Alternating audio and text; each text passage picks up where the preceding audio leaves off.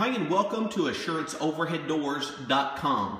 We'd like to thank you for visiting the website today. And in this small video, I want to demonstrate probably one of the most frequently calls that we get, and that's from people who call and say, our garage door won't shut. And what we're looking at here is what's called a photo safety sensor. And pretty much all the sensors made by LiftMaster, Craftsman, Sears, or basically Chamberlain products will all look just like this.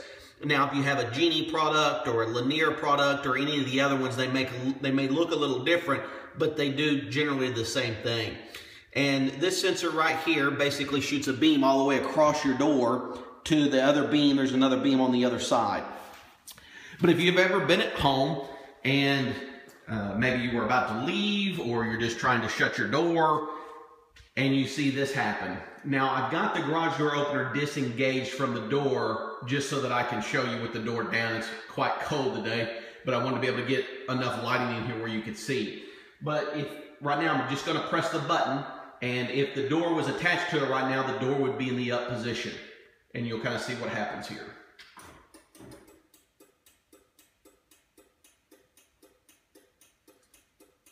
I pressed the button and the door, again, if it was attached, act like it wanted to come down and came back up. And the lights on the unit, if you notice, started blinking.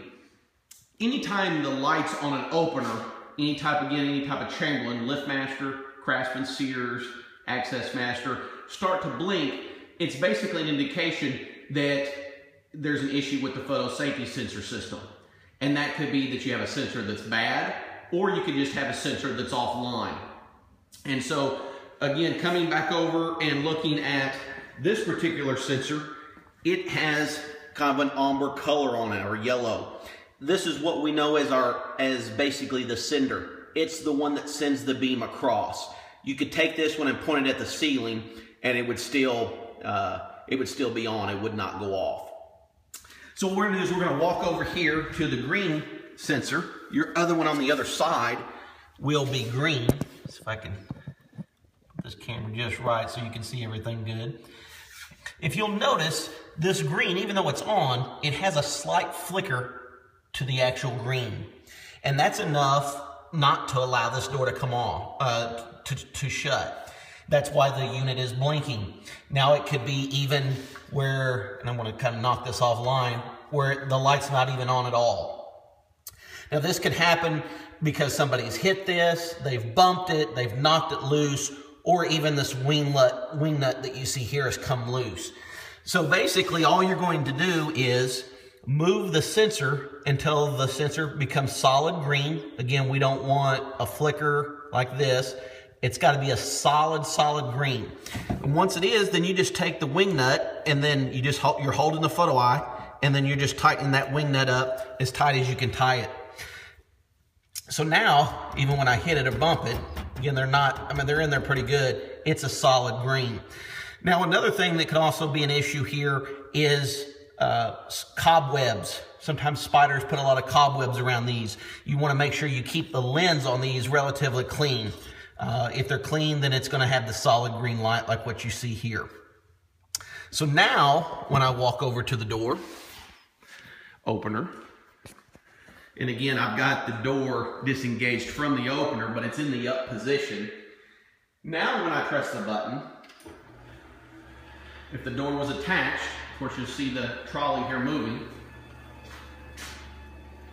the door would be shutting.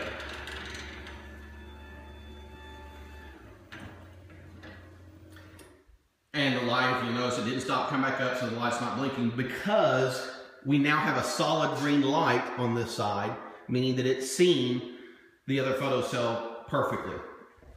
Now, a lot of times, even if people will call in and say, I have to hold the button down and it will go ahead and shut.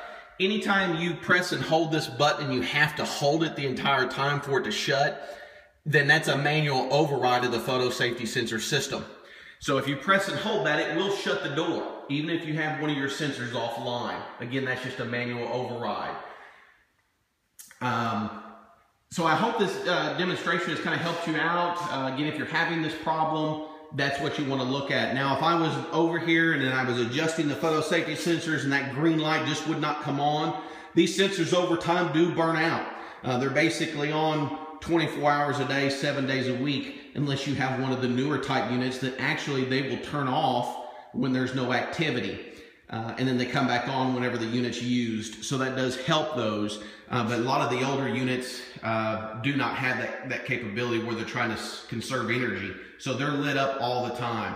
So if you have an issue with your garage door or your garage door opener and you can't figure it out, feel free to give us a call at 918-259-5050. If you're here in the Tulsa, Broken Arrow, Jinx, Owasso, basically the Green Country area, give us a call and we can be out there the same day. Many a times, if you call us by noon, out there, have one of our techs out there the same day to see what your problem is and get you fixed up. And again, we want to thank you for choosing AssuranceOverheadDoors.com. We hope this helps you.